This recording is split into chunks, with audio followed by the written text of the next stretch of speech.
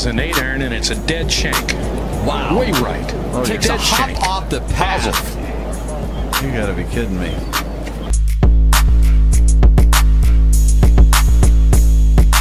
Very tough pitch shot right here. You gotta hit it into the hill, one hop up and bite, and it's in. Kind of like that.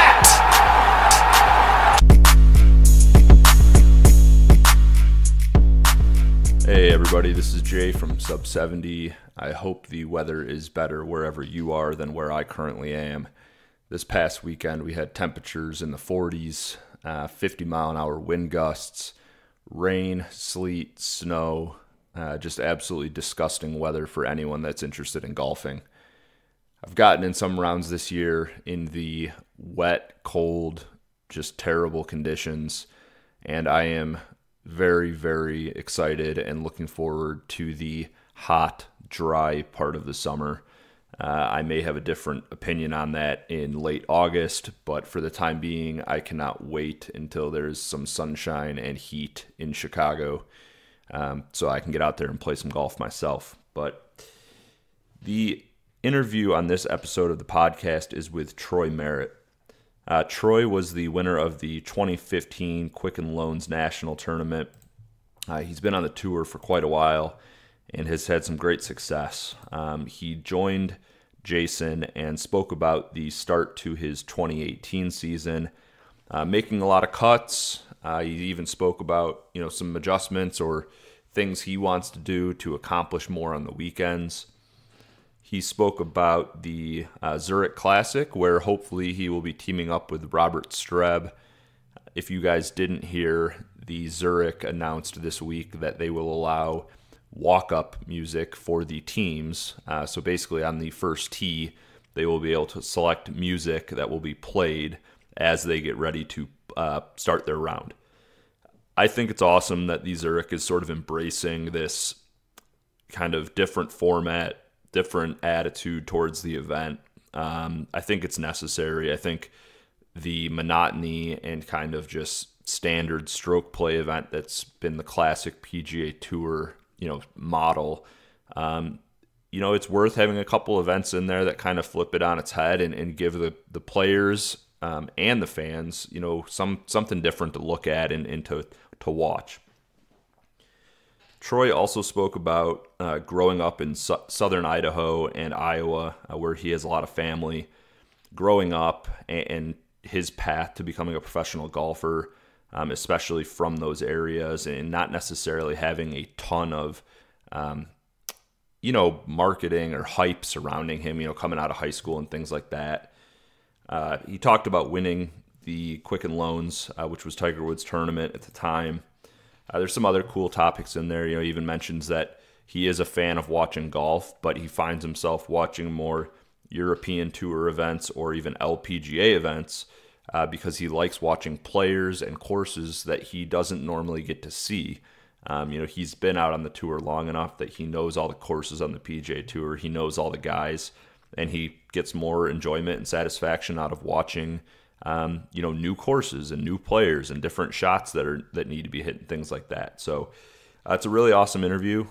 We definitely appreciate the time. Check out Troy Merritt on social media. Here is the interview. Well, I would like to welcome to the Sub 70 podcast PGA Tour winner Troy Merritt. Troy, thank you very much for taking the time today. I greatly appreciate it. Yeah, my pleasure. Thanks for having me on. So how would you assess your 2018 so far, and as we're getting into the sort of spring season, post-Masters, what are you working on with your game, and where do you sort of see it going? Yeah, I was having this conversation with my wife recently. As far as the most consistent and balanced I've had to start a year, it's been this year.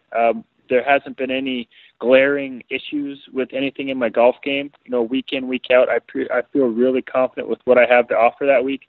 And as a result, I've made 8 of 14 cuts, which, you think that's not great. But as far as my career goes, I'm about a 40% made cut guy. So I'm way above my average. And it's just been real consistent. The only problem is I just haven't really had the high finishes. I've struggled on the weekend. And with the exception of the top 10 at the AT&T Pebble Beach, I really haven't finished inside the top 35 come Sunday evening. And that's the next goal. I need to do better on the weekends and continue making birdies and being consistent and climbing the leaderboard instead of just kind of filtering my way to the back. And, coming into the spring season here now, I feel rejuvenated after having, it'll be 2 weeks off by the time I go to San Antonio next week. But even a week and a half off, my body feels good. And I get that itch to go and play tournament golf again. And I'm really looking forward to it. And the things that I'm most working on to achieve that consistency is coming straight from short game and putting. My short game stats this year have been very subpar. My ball striking's kept me in a lot of weeks, and my putter's been a little inconsistent, and that's the best part of my game is making putts and at least making a score, and it just hasn't been there. So hopefully we can get everything to click and have a pretty good run here come the spring. And it's not, you're a tour veteran, you've been out there a long time. Is there something is it a different pressure over the weekend, or you just get impatient a little bit? Because obviously if you make the cut, you're beating half the best players in the world, so you're playing well. What's that next step to kind of get, a few more birdies and a little bit more consistent over the weekends? Is it, you've been there, you've won, you've done this before. What are you sort of seeing to kind of, for lack of a better word, up the leaderboard a little bit more?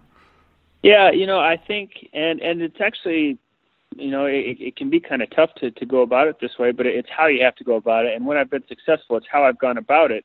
It's, don't let the golf course come to you necessarily. That's kind of how I open my rounds on Thursdays. Kind of let the golf course come to you, get off to a good start, make some nice stress-free pars, have some good look at birdies, try to get a couple to roll in, but don't, really do anything to, get off to a bad start, make a few bogeys or, have some issues. And Saturday needs to be more, I feel about getting after the golf course. Go out and make something happen. Give yourself great looks at birdies, play aggressively, and move up that leaderboard. And and like I said, the problem with that philosophy for me right now is that my short game hasn't been very good. So if you're going to have that real aggressive approach, you're not always going to hit it next to the pin. You're going to miss some shots short-sided in some tough places, and you have to be able to get the ball up and down to keep that momentum going. And unfortunately, I haven't been able to do that, so I've then had to play a little more conservative, and there go your good birdie looks. And, it's tough to make 5, 6, 7 birdies when you're putting from 25, 30 feet for birdie all day. So that's why, the key here going into the spring for me is to refocus the short game and the putting so we can take that more aggressive approach into the weekend. Is there any golf courses over the next, say, 4 to 6 weeks that you're really comfortable on, fits your eye well, that you think you're going to have some really good results? Anything that you really like on this upcoming stretch? There is. Next week down in San Antonio, it's a tough golf course. It's a ball striker's golf course, and the greens are tricky, and it doesn't take 20 under par to win, which I absolutely love. So if you can go down there and manage your game, manage the wind, make a lot of pars, throw in 2, 3, 4 birdies around, and shoot 2, 3 under par every day, you're going to be right there at the top of the leaderboard. If you get to 10 under, you've got a great chance of winning the golf tournament, and at worst, finishing in the top 5. And I really like that about San Antonio. And I haven't had any high finishes there, but I usually make the cut there. I mean, I think I've only missed a cut maybe once or twice out of 6 go-arounds or 5 or 6 go-arounds that golf course. So I like next week, and then Zurich Classic after that, the team event. My rookie year when it was just, individual stroke play, I finished 3rd there. And I feel very comfortable on that golf course. It's not too challenging tee to green. There are times throughout the last few years where I've struggled reading those greens, but with the team event, it's nice to have your partner in your back pocket. And Robert Streb and I actually played pretty solid last year. We found ourselves in the second to last group come Saturday. We just struggled a bit on the weekend. Really, we stopped making birdies, and you can't do that in a team event, especially on Sunday when it's best ball and guys are shooting 13, 14 under par. So I'm looking forward to the next few weeks. I heard there's theme music for the partnership coming out for the Zurich event. Did you and Robert figure out what song you guys are going to come out to yet? We haven't yet. I mean, we need to figure out first and foremost when Streb's little baby boy is going to make an appearance. His wife is very pregnant and is due here over the next week or two, and that's going to determine whether or not he can play the game. If she or if he comes a little bit late, into that week of Zurich, he's going to stay home. So I've got to, maybe find somebody else come that time. But until then, we're going to plan on this as if we're both going to be playing together. We're not sure if we're going to go kind of more of a hype song, kind of get everything going, or if we're going to kind of soft and mellow, like a Somewhere Over the Rainbow kind of song. Air Supply song or something like that. Yeah. Nice little love song or something. Yeah, something to put our competitors to sleep so we can blow right by them. I like Streb as a partner. I mean, when he gets it going, man, he can run off some birdies. That'd be like a perfect combination. I think you guys could play really well there. And he's like you said, you're pretty consistent. And you look at his game, when he really gets it on with that putter and his iron game, he can put some birdies up there. Absolutely. And, it was about this time last year, neither one of us was playing real well. Again, this year, he hasn't been playing very well, unfortunately. And, I've been playing all right, but just haven't had the finishes. And this week kind of changed. It definitely changed his season last year. He went on to have some good finishes. He finished second later in the summer at the Greenbrier and really, shored up his year. Hopefully it works out for us to play again this year. Streb predominantly hits a right to left shot, and I like to work the ball left to right off the tee. So we have that complementing each other. We can work that into our favor around the golf course. And like you said, last year my iron game was pretty solid for us, and he rolled in some good birdie putts. So the alternate shot, at least on Thursday, that's why we found ourselves near the top of the leaderboard. We played really solid together, and we both found a lot of birdies on Friday. And, plus, not to mention, he's a veteran out there, and he's a lot of fun. He's a great guy. He's got a great caddy, and we just really enjoy ourselves on the golf course. When you start a new season on the PGA Tour, which essentially starts in the fall of that previous year, do you set yourself goals for that year, or do you kind of break it up in segments of, this upcoming stretch I want to accomplish this, or is there goals that you're putting through for that entire season right from the start? Setting goals and myself, kind of a love-hate relationship, and what I mean by that is my goal every year is to get a victory. And I think that's everybody's goal on the PGA Tour. It's really, really hard to do with how good everybody is on the PGA Tour now. And when I say love-hate, it's you can set some pretty lofty goals. And, let's say you have a really solid season. Let's say you have, 12 top 10s, you have 6 top 5s, you have 2 runner-up finishes, but you didn't win. So you didn't achieve that goal, but you still had a great year. So do you count the season as a failure because you didn't win, or was it a good year because you had a lot of great finishes? That's why I don't try to get wrapped up too much in the goals. I try to keep it more as, let's go out and focus on and winning the golf tournament this week, and let's just leave it at that. And then, in the practice rounds, it's, okay, how are we going to achieve that goal this week? What do we need to work on? Is it stuff that we need to work on, on the course? Is it stuff we need to work on the driving range? So it's an ongoing process. I like to just kind of take things as they come with the ultimate goal of winning every year on the PGA Tour. What new equipment do you have in the bag for the 2018 season, and how's it working for you? What changes have you made? It's funny you ask that question. I've got the same Wilson driver that I did last year. It's the best driver I've ever had, the D300, and I was looking at my stats the other day, and I've gained over 10 yards off the tee from the last couple of years, which has been a huge improvement for me, and I've got the accuracy back to where it's been throughout my career. So that's a good combination for me. So that stayed in the bag. I actually have the new Callaway Rogue 3-wood in the bag, which I really enjoy.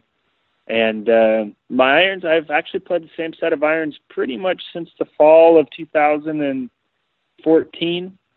The Wilson FG Tours, the 4s. And, I might be working in a new set maybe later this year, as Duffy kindly let me know that they are going to stop manufacturing that iron. So I've got to start looking for something else. I did have him build me a new kind of strong 4-iron. Each week I go into a tournament with 15 clubs in my bag, and then obviously I have to take one out to meet the standards and the rules. So I either have to take out my 2-iron, my 3-iron, or my 50-degree wedge. And I had him build me a strong 4-iron so I can take out my 4-iron and my 3-iron and have something that, kind of goes right in between there as far as yardage goes, so I don't have to take out a club. So I'm looking forward to testing that out and seeing if I can get the right results, the ones that I'm looking for, and looking forward to hopefully putting that in the bag come next week in San Antonio. And why I kind of laughed earlier, when I went down to Pebble Beach, I got there, got to the parking lot on Monday, took my clubs out, was getting ready to go play my practice round, and realized that I had forgot my putter in my boys' golf bag back home in Boise in the garage. Now, I had my backup putter with me, which I used all last summer, and had a top 10 finish on it. That week I was planning, the week of Pebble Beach, I was planning on tweaking some things with my approach to putting. So I thought, might as well just tweak everything, and I put that putter into play, and it produced another top 10 finish. So it was kind of an accident. I switched back to that putter, but it worked out, and it's still my gamer right now.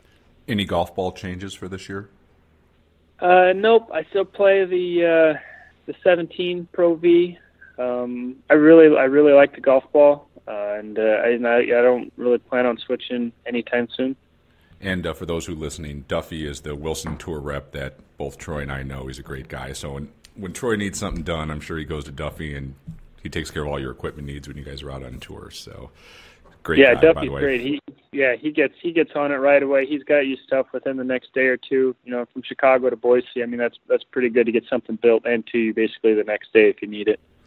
Well, let's talk about how you started playing the game. Who introduced you to it, and kind of at what age did you fall in love with it, and for that to be your kind of number one sport that you played? Yeah, so I grew up in the middle of nowhere, southern Idaho, in a small farming community. It had a little municipal golf course on the river, about 6,200 yards from the tips, nothing special. But a junior membership for the year was $75. And my dad and my mom were both school teachers growing up, so my dad had summers off, and he played basketball and baseball throughout college. And he just started picking up golf when he moved to Idaho and was really starting to enjoy it. And he let me tag along, when I was 2-3 years old. Course wasn't overly busy. They let, little guys like me out there to have fun. And I just slowly really enjoyed the game and kept playing.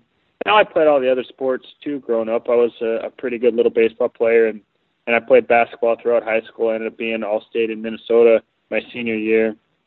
But a 6-foot skinny white guy with limited athletic ability doesn't have a tremendous future in the game of basketball. So I stuck with the golf, and I'm really glad I did. I mean, it is a great game. It's a game that can never be mastered. It seems like you're solving a different puzzle every day, which I really enjoy. And not to mention, you only have to walk, when you play. You don't have to run around. You don't have to be physical. You don't have to get your teeth bashed in. You get to walk around, whack a little white golf ball, get really frustrated, but enjoy it at the same time. And a lot of people, that come out and watch really appreciate the way we play the game. Obviously it's a different level than most in this world are able to play. And I really enjoy it, and it's something that I can do for years and years to come, assuming my body stays intact and healthy. And it offers something that everybody can play, at any level, and not every sport can say that. When did you know you were good enough to go play D1 college golf? And I know you went to Winona State in Minnesota for a couple of years, and then you wound up at Boise State for the last portion of your college career. So how did all that come about? It was always a dream of mine, ever since I was a little kid to play on the PGA Tour. But growing up in southern Idaho and then going to high school in Minneapolis aren't exactly the golf meccas of this world. Even though there's a lot of great golf fans and golf courses in the state of Minnesota, the season just isn't conducive for producing a lot of professional athletes or professional golfers.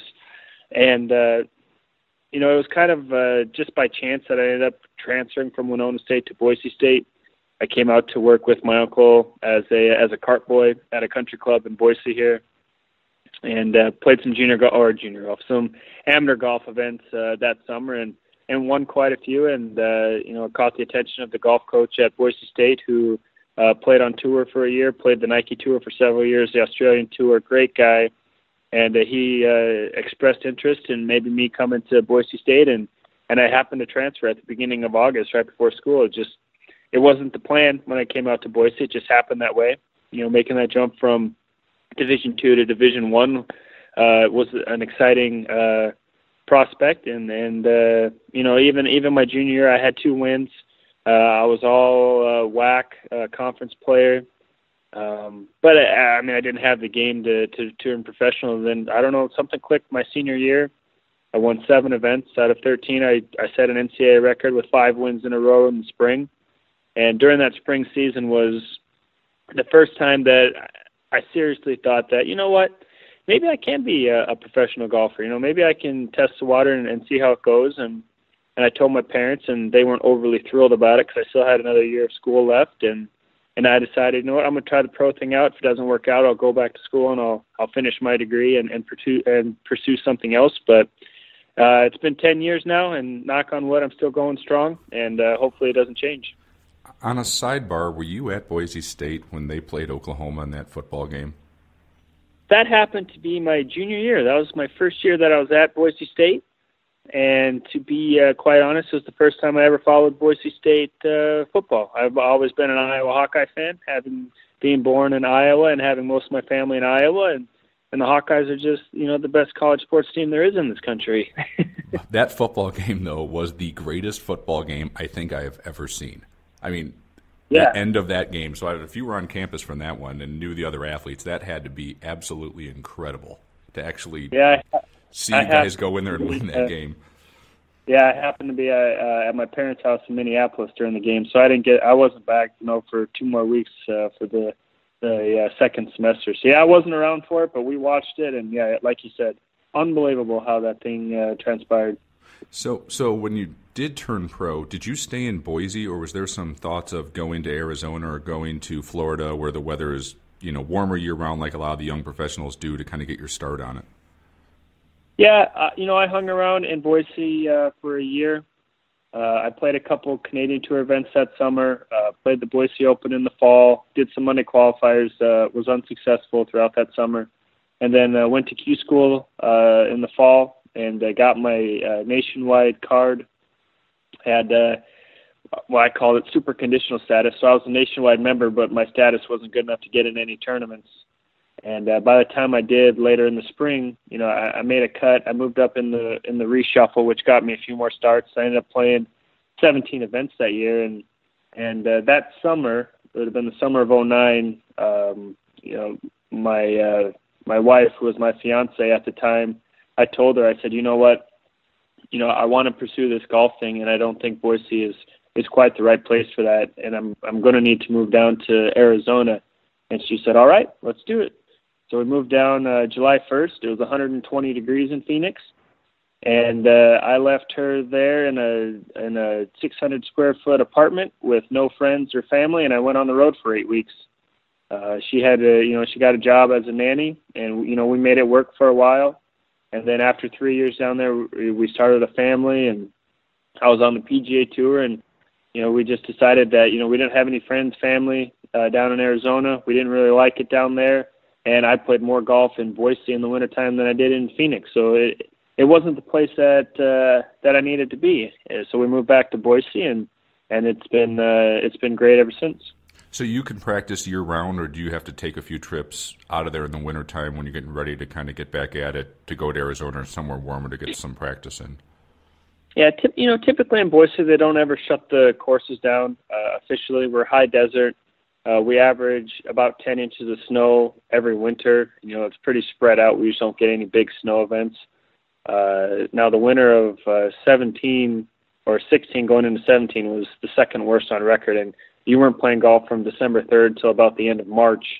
So that was a little bit odd. But even if it gets cold in December, the guy that I work with lives down in Phoenix, and it's easy for me to get an early morning flight and then work the rest of that day, work the day after that, and then fly home the night after.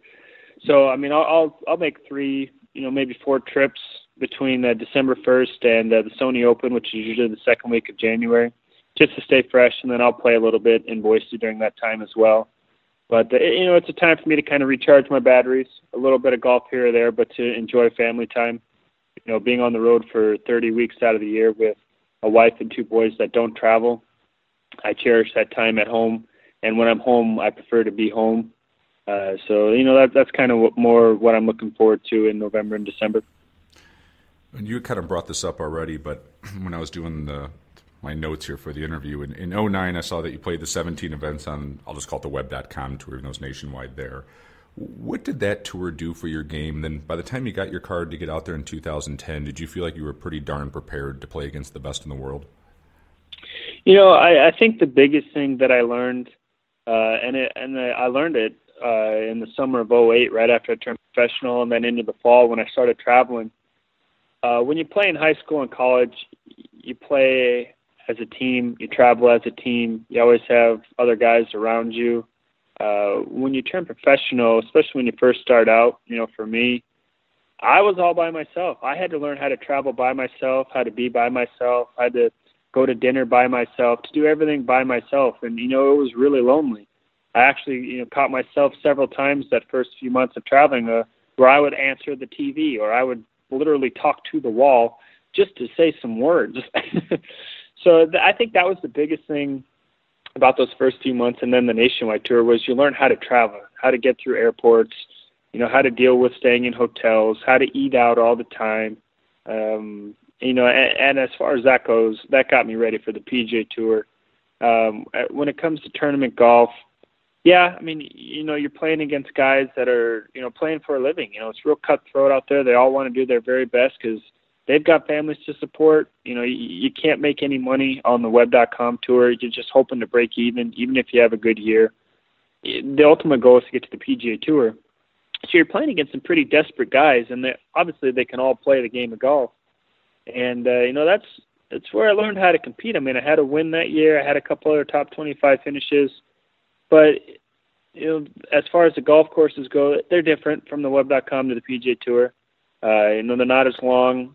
The rough isn't as high. The fairways are wider.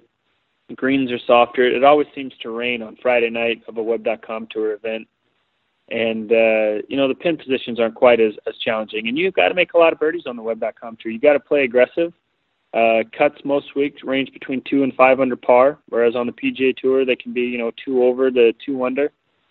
And it's different styles of game. Obviously, we've had a lot of success stories of guys from the web.com tour come to the PGA Tour. But for a majority of guys, it's tough that first time out. You don't keep your card your first crack at it, or even your second crack at it, because you have to learn a different style of golf game. You have to learn different golf courses. You have to learn to be a bit more conservative and understand that par is always a good score, and you don't have to make 8 birdies around to keep up. And so as far as that goes, it's different. But once you're able to recognize that and kind of figure things out from there, you can play on the PGA Tour for a while. I mean, they always say it's extremely difficult to get to the PGA Tour, but it's even harder to stay on the PGA Tour. I mean, that's just how good the guys are, and you've got guys coming in from all around the world that are really good at this game. And you've got to play even better if you want to keep your job.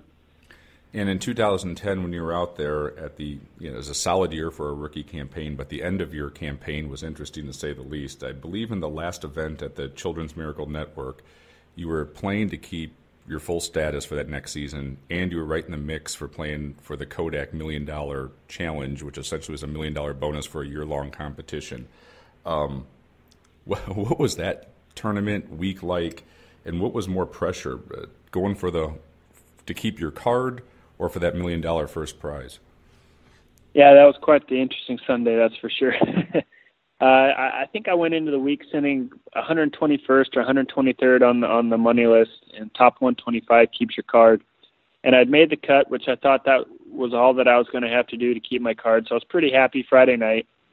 I had not birdied the Kodak hole, and both Ricky Fowler and Aaron Badley had, so they tied me. So I knew I had 2 more chances to birdie the Kodak hole and win it outright, assuming neither one of them holed out for eagle from the fairway. And that didn't happen, and I didn't make any birdie on it. So that ended up going to a playoff Sunday afternoon after the round. But, that Sunday I played solid. I shot a bogey-free 67, 5 under par, moved up the leaderboard a little bit. But I still would have lost my card had Johnson Wagner not double bogeyed the 16th hole. He was in the top 3. He was trying to win the golf tournament, and had he finished in the top 3, he would have finished ahead of me. I would have finished number 126. As it was, he doubled 16. He finished in the top 5, but not quite high enough. He finished number 126. And kudos to him. He went on to win the next fall down at Mayakoba, so it worked out just fine for him.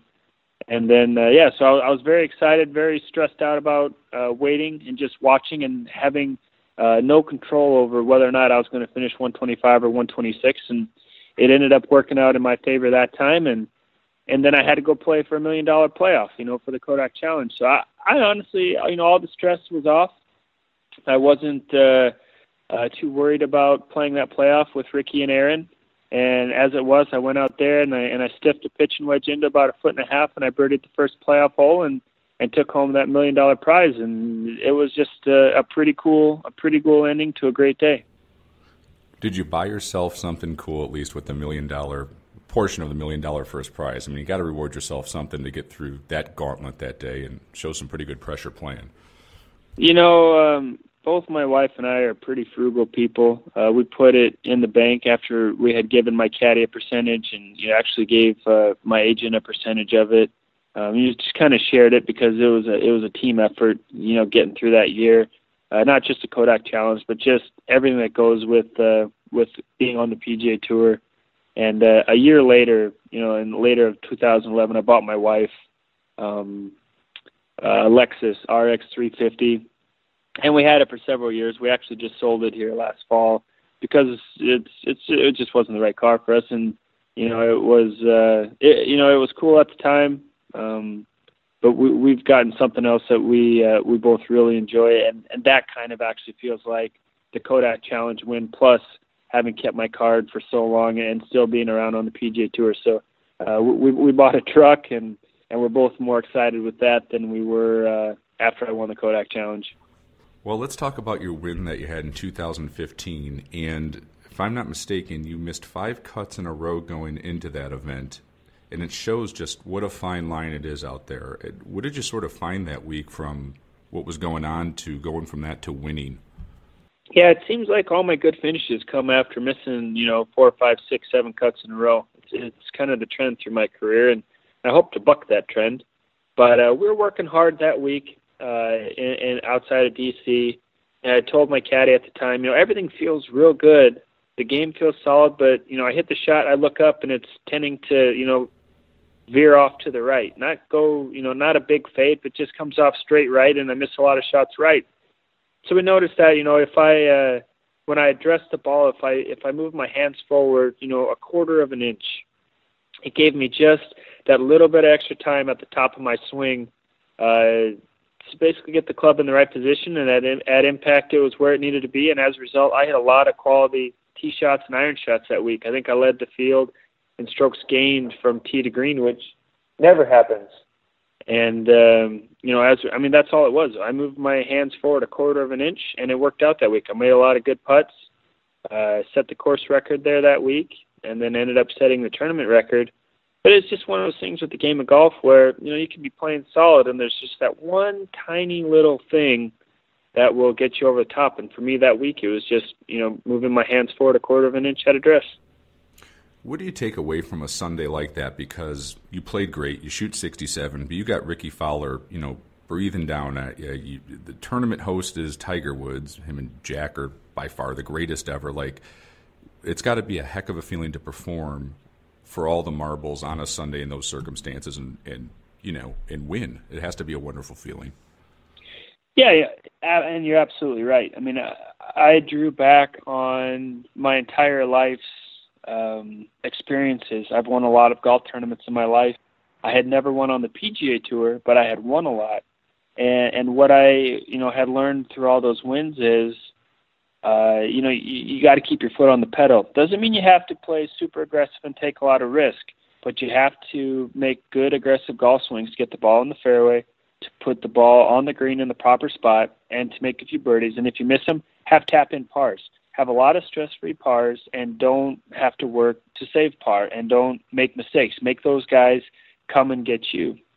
And, it was no different on the PGA Tour. It worked out well that day. I was able to fend off a lot of really great golfers, and like you said, was able to fend off Ricky towards the end there. He made a couple late birdies to get back into it, and I kind of laughed with his caddy Joe, whom I know well as well. After the round, I said, you know what? If you guys are at the top of the leaderboard and I'm at the top of the leaderboard, I'm your kryptonite. I go ahead and beat you whenever I have that opportunity. I just don't ever get that opportunity. And we both had a pretty good laugh about that. But like I said, it was It was a great afternoon. It was another great learning experience, and it gave me the confidence to know that if I'm in that situation, I'm going to perform well, and I can do what I need to do to try to win the golf tournament. Is it always going to work out? Absolutely not. But, if it can work out more often than not, I think it'd be a pretty good career. Is there a moment that you had with Tiger when the event's over of just that whole experience of winning Tiger's event and spending some time with him? And I'm sure he had the nicest words for you. That's got to be a pretty cool experience on its own as well. I didn't see Tiger after I had won that day. He had already left for the day. I didn't see him until the PGA Championship 2 weeks later. I talked to him on the driving range a little bit. And, the only real thing he had to say was he was just unbelievably impressed with the 61 that I shot on Saturday. He had shot 75, and it was a hard golf course. There wasn't a 61 on that golf course, and I just somehow happened to find one. So we talked about that a little bit, but I was excited to see him after the round, but he had some other things to get accomplished, and I didn't get that chance. Is there a level of respect that you then get, or is there like a, for lack of a better word, are you in the fraternity, for lack of a better word, when you actually win on the PGA Tour? Do the other players view, once you get over that hurdle, a little bit different? Yes and no. Yes, they are very congratulatory. They all know how hard it is to win on the PGA Tour. From guys that have actually won to guys that have not won. But also, knowing the fact that you've won one time.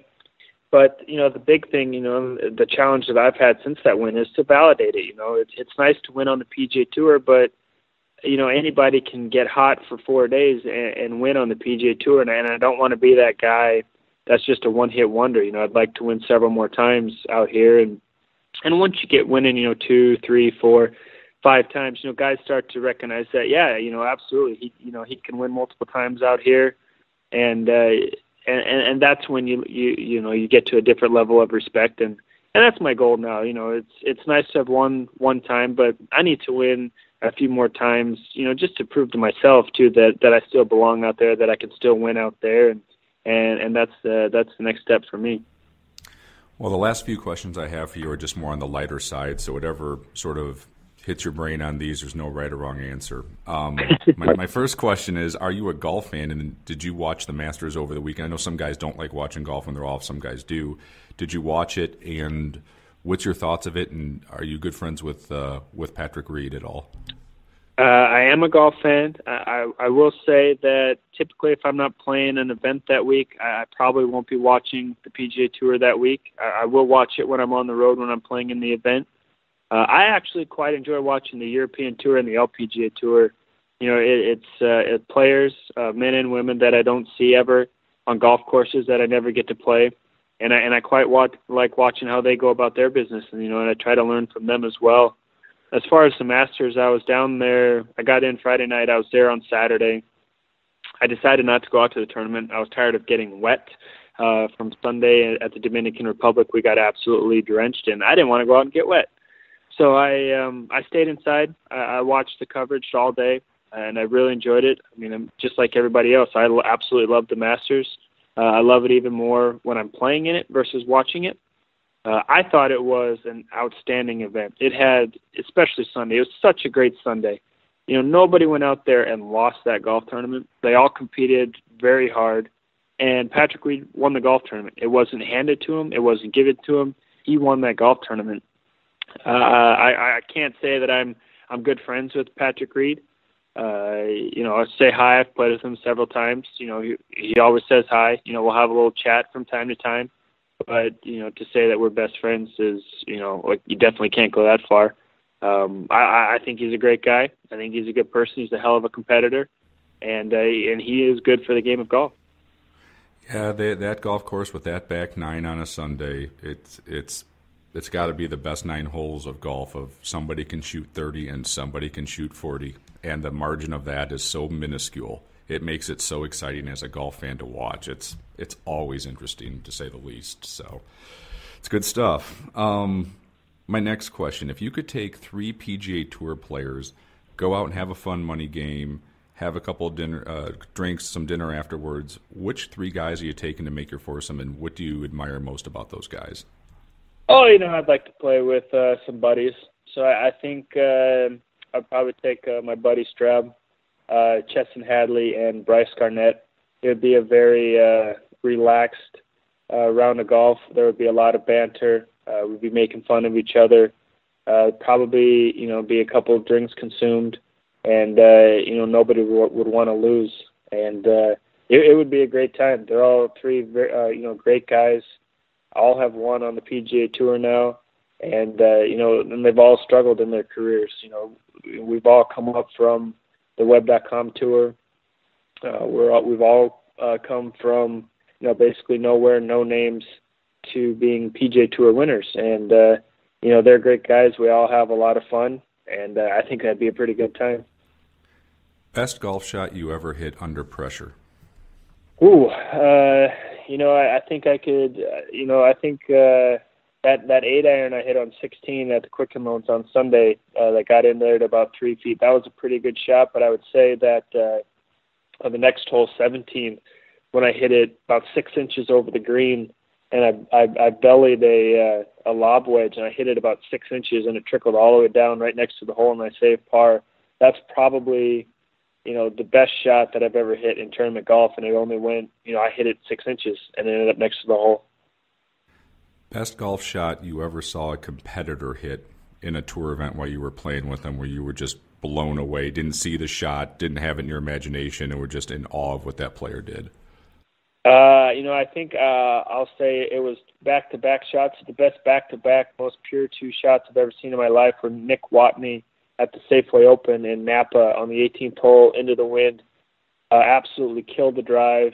I've never heard a sound like that. And then flushed a 3-wood into the wind from 275, landed on the front, rolled all the way up, hit the middle of the stick, and it didn't go in, but he tapped in for eagle. But the 2 most pure golf shots I've ever seen in my life. Who had the most raw natural talent in the game of golf that you ever had the opportunity to play with? I saw it Saturday, my rookie year, at the Players' Championship at TPC Sawgrass. I was paired with Phil Mickelson, and he played great golf that day. And he hit a 5-iron from 215 into the wind on number 11 to a front left pin that almost touched the clouds. Ended up about 8 feet from the hole, and I just looked at my caddy and I said, I don't have that shot. Wow, that's pretty cool. 3 or 4 most interesting people you had a chance to meet, not necessarily golfers, but because of the game of golf.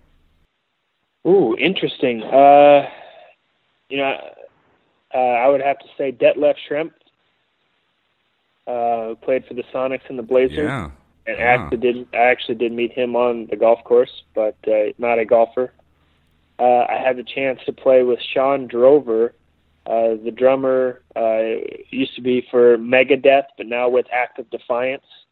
I never thought I would play with a heavy metal drummer, and a great guy. One of the nicest guys I've met. And besides that, you know what? I actually didn't meet him. I accidentally blew him off, and I didn't know it. But the older President Bush used to sit off the 8th green on Sunday at Houston, and all the players would shake his hand as they walked to the 9th tee box. And I didn't know that, and I blew right past him. So I missed that opportunity to meet President Bush. To meet 41, that would be a once-in-a-lifetime opportunity, right? That would be one heck of an experience. Mm-hmm. Pretty good list. My last question I have for you, architecturally, what's the 3 best golf courses in the world that you've ever had the chance to play? It doesn't necessarily be a tour course, but just the 3 best golf courses you've ever had a chance to play in your career. Old Course, St. Andrews, Carnoustie, and Augusta National. What makes them, if you can kind of go through it, what makes them all, they're a little bit different, but what makes each of them so special architecturally, in your opinion? They are giant puzzles that will never be solved, as I spoke of earlier, and they are 3 golf courses that I can play every day, find enjoyment every day, and play the golf course different every day. Yeah, that's a sign of a great golf course, isn't it? Where imagination can be used, and you could picture yourself in the next 20 years never playing the same course twice per se because of conditions and whatnot. It's a pretty good list. Well, Yep. I would like to thank you so much for taking your time today to be on the podcast. Wonderful insights, and I greatly, greatly appreciate it. Yeah, thanks for having me on. That was a lot of fun. I appreciate it as well.